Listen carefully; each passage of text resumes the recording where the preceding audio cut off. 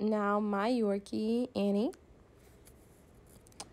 And this next clip is her just standing there looking at my grandpa, her favorite person. I mentioned before that my grandfather passed away on June 30th of 2020. And after he passed away, I took over the responsibility of his Yorkie, Annie. So there she is, my little snickerdoodle. Now she's mine. She lives with me. She was born on February 10th of 2012. So she is pretty old. And she's a wishy-washy Aquarius. I don't know if you guys believe in zodiac signs, but I do. And she is a spoiled little brat. And I spoil her. I treat her the way my grandpa treated her and better. So when he passed, I took over, as well as taking over her insurance with Banfield. There we are right there walking into Banfield. I got her just a checkup when I first got her to make sure everything was okay with her, because as you can see, she looks a little scraggly. She wasn't really playing or acting like herself, and we just assumed that it was because my grandpa had just passed away, but it wasn't. I had been taking her to the Banfield Pet Hospital in Powder Springs, Georgia, and then I ended up taking her to a different location after not getting a lot of results from them. That other Yorkie is my sister's dog, Bella. And so when I ended up taking her to the Banfield Pet Hospital in Kennesaw, Georgia, I ended up finding out that she was really, really sick. What made me take her to the hospital is she had been like randomly throwing up her food. So you have your own sheet down there, and I will go get your bed later, but you're not getting in my bed. The vet suggested that I make her a blend food diet, which was boiled chicken, boiled carrots, and rice. I grounded it all up together and then put yogurt over it, and she ate it like that. It was helping for a while, but she was still sick. When I took her back to Banfield, they ended up telling me she had a scratch on her eye that had got infected. She had an ear infection in both ears, and the infection had been there so long to the point that her ears were like compacted. So I had to do an ear flush to get the crud out and then give her medicine for the ear infections and medicine on her eyes as well. This is how she looked when she came back from the hospital. This next clip here.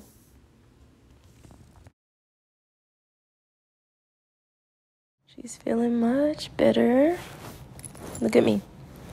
Her eye still healing, but it looks much better than it did that first day. And she's been running and playing more. Only thing is she needs a bath really bad, because her flush, when the stuff comes out of her ears, it seeps down onto her. But she has a grooming appointment on May 8th. So I was in Georgia helping my grandma get situated after my grandpa passed away for about 8 months. Then I accepted my job that I have currently in the airline industry.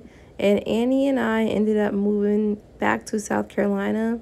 So that's me leaving for the airport. She was sad. You'll see in the next clip. But then when I came back from training, me and her moved into our apartment. Mommy, this is our house. Do you like it? Huh? Oh, you do. I gotta clean up some, but this is our house. You finished exploring? Do you like our house? I think you like. Oh, yes, I like it. That's how Mama goes.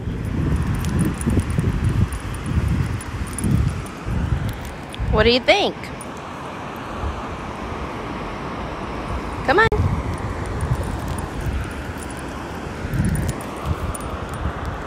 Come on.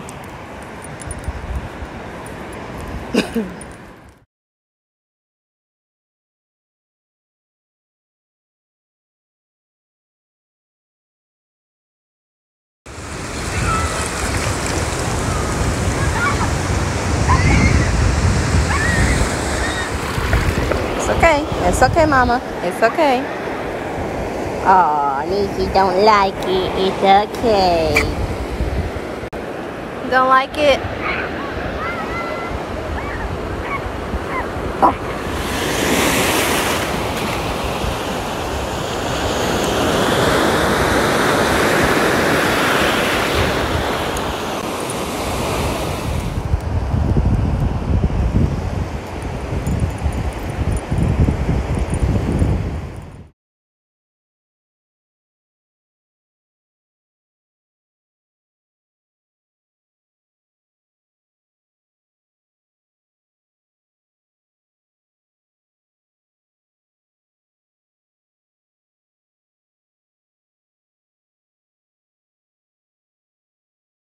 had to talk over this clip because I had Bob Marley playing really loud in the background. I didn't want to get a copyright tag.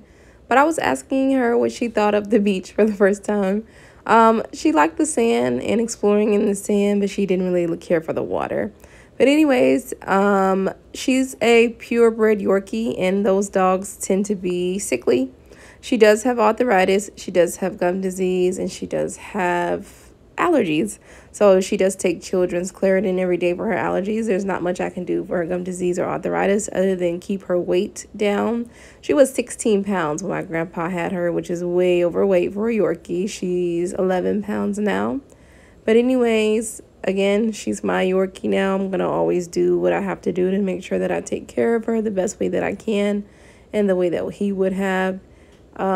As his health declined, so did hers. But I'm going to do everything in my power to make sure that she lives a good life for the rest of her life. So there was your introduction into Annie.